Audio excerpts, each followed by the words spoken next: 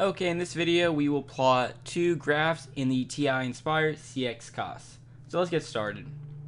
So I will hit document, I will hit insert, and I will hit let's say problem. I want to have a graph. So in our case we have two graphs. So the first graph is 3 times parentheses x minus 4. Hit enter. So it's a nice line. Next we want a second graph. In order to do this we hit menu, we hit 3 graph, and then we hit function, and it goes down. So essentially I'm here F1, I go down F2. So I write negative 2x, hit enter, and if you want, let's try another graph. Hit menu, hit graph, hit function, and we can say, I don't know, 5. So that's it. And from here, if you want to analyze the graph, you hit menu, and you can do analyze graph, you can do trace, and other things. And that's it.